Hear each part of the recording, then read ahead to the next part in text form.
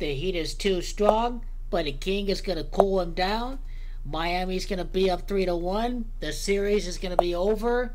Over at Disney, the Heat are going to completely dominate. Disney has to watch up 31. It is the Heat that has to watch up 31. The Heat are going to go up 3-1. And what is that? 2 losses right now, an 11-2 record for the Miami Heat, about to win the scripted Eastern Conference Championship with owner Mickey Arison at Disney World. Can you say completely scripted? It is the Miami Heat that has to watch over under 12. It is the LA Lakers that has to watch over under 12. Miami's going to completely dominate before the NBA Finals. The Celtics don't have a chance of winning the series.